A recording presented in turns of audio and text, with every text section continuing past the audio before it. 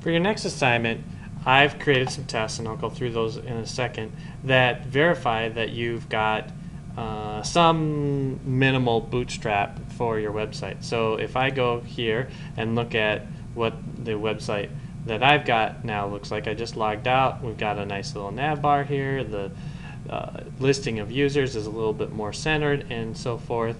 And if I log in, we can see that there is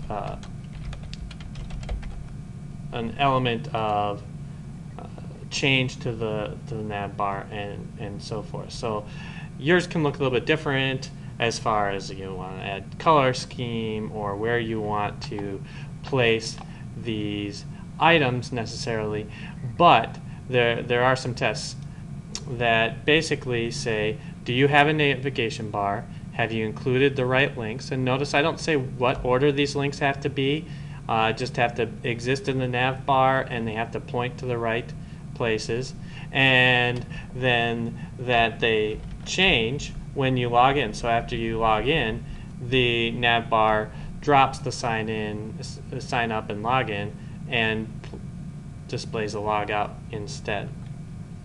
And then finally, one other test is that you have to create a container, and just to make sure that you've created it separate than the container from the nav bar, I've added this little main class.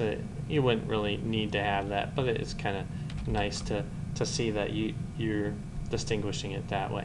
So if you can pass all these tests, your website will probably look something like this, or maybe even nicer. You can add a footer here if you want to add some copyright information, acknowledgement that you're making the website, whatever. Feel free to do whatever you want and make it your own, but at a minimum, you've got to have this nav bar and this content within a container.